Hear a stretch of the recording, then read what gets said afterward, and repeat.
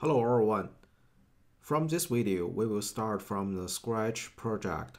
I will show how we can connect one real controller, how we can set up the TwinSAFE project, and how we can add the TwinSAFE EL6900 or EX6910 controller in the project. To connect the Beckhoff actual controller, for example CX2000 or CX5000 controller, basically we would have two ways. By default, the IP address of this controller that will be set dynamic or automatic. If you try to connect use the Ethernet cable to connect this controller, you could also set the IP address of your laptop to automatic IP address, and then use the right corner added routers to connect this controller. Another way, you can follow your electrical drawings and set a fixed IP to this controller. Basically, you could connect one screen to this CX2000 or 5000 controller, log in the Windows system of this controller, and set the IP address to this system. And after that, set the same IP range segment to your laptop IP address, connect that. And the following way, I will show the second way. So my actual controller, that IP address, that is 192.168.1.10. And I will try to connect this controller. We go to the right corner and go to the router, added routers. And from here, click the add, right corner, broadcast search.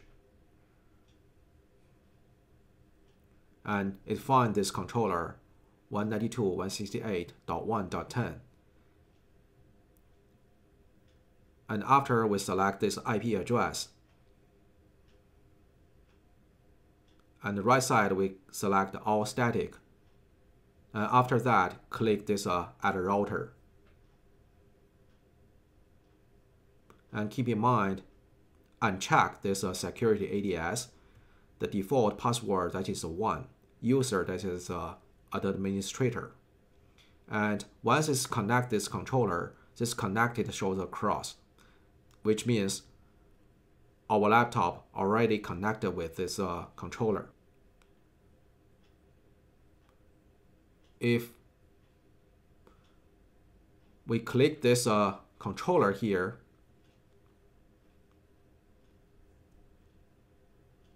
currently it is local. Once we select this controller, and currently it shows we are connecting with this controller. After this, we can compile the system and try to download the hardware. Meantime, we can see the bottom. There's one green square and there's a yellow gear running inside, which means currently our software is connecting with this real controller now. If we hit the active configuration, the software will download the hardware configuration to the controller. This is the process how we can connect this real controller. Alright, let's start from the scratch, and let's start to create one project using the TwinSAFE. So we right click this run as an administrator.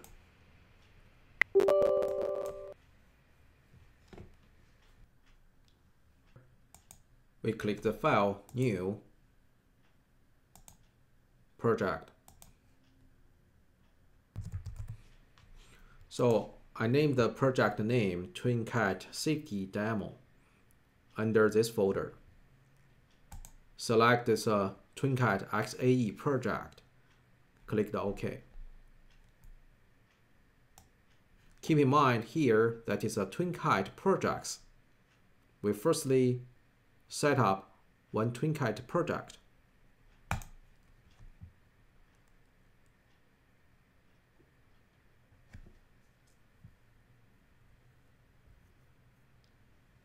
Okay, so we just set up the one project structure.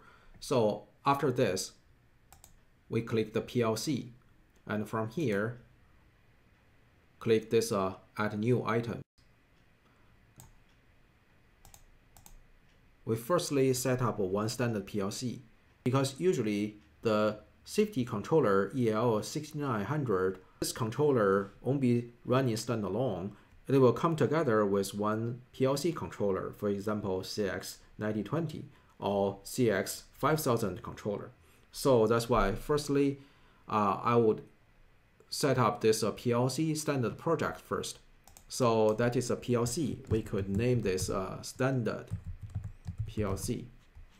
Click this standard PLC project. And keep in mind here, when you set up the PLC project, keep in mind just double check and verify if this PLC project is the same directory with the whole project. Because some special case, after you set up this project structure and you started to other things, and after you turn it back, you try to create this PLC project, and maybe that time the location directory already changed. And if you didn't check this, that means maybe your project is staying in one directory and your PLC project is standing in another directory. So it's really mess. When you try to archive your project or try to copy your project, you will lose some information with unknown. From here, let's click the add.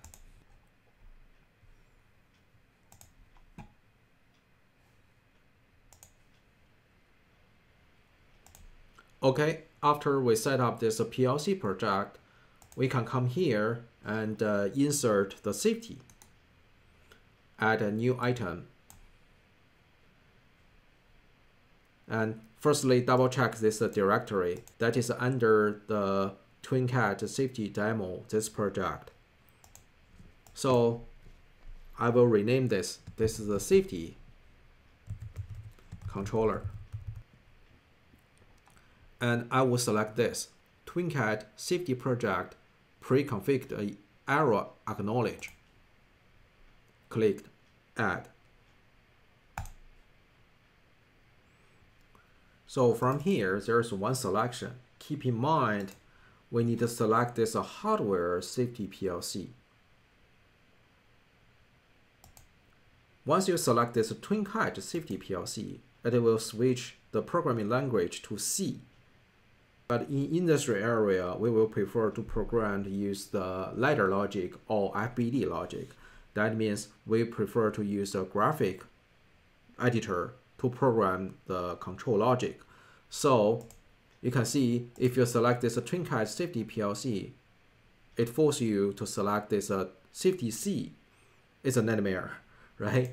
So we will switch back to the hardware safety PLC. That is the default. And this is the hardware safety PLC. And the programming language, that is a graph editor. In TwinSAFE system, the main programming language for the safety logic, that is FBD. There's no ladder logic for the safety programming language. This is not the same like Allen Bradley and Siemens. Siemens and Allen Bradley, they can use the FBD and the ladder logic. Most people prefer using ladder logic to program the safety logic. But for the TwinSAFE programming environment, it only has a FBD programming language to be used. And from here, you can write the order name and the internal project name. Click OK. Okay, it named the safety control. It also created one safety group here. Okay, from this point, let's hit this save all. After we create a PLC and a safety control sub-project, and we can start to add the I/O devices. To add the I/O devices, basically we would have two ways. One way is connect to a real controller and use a scan function to scan all the actual devices. Another way is manually add the devices one by one. If you already connected to one actual controller, this is highly recommend because programming and adding that cards are really complex and takes time. So for myself, I will prefer to connect one controller and use the scan function to scan all the cards they are already connected with the controller. And keep in mind, before we click the scan, we must confirm our system is connecting with one actual controller, and this area we must select the actual controller rather than selecting the local. The following field will show the process of the scan in configuration mode. Under the configuration mode, scan the box.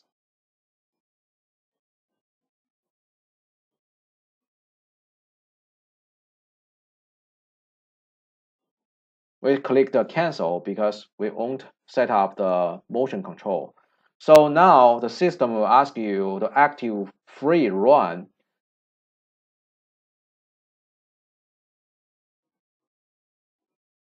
So we click the yes. So currently the system in a free run.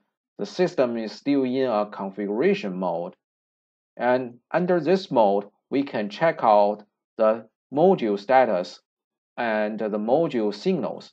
For example, this is an analog card inside the system, and we can change the analog signal. We can see actually the system already connected with this signal channel. If you're not sure what the current status of your controller, you could go to the TwinCAT and click this Restart TwinCAT in config mode.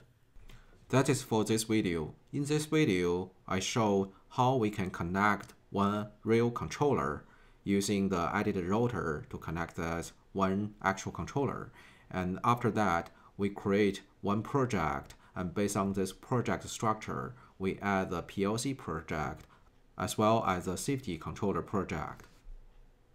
And in next video, I will show how we can manually add the hardware configuration and how we can configure the properties of the safety hardware.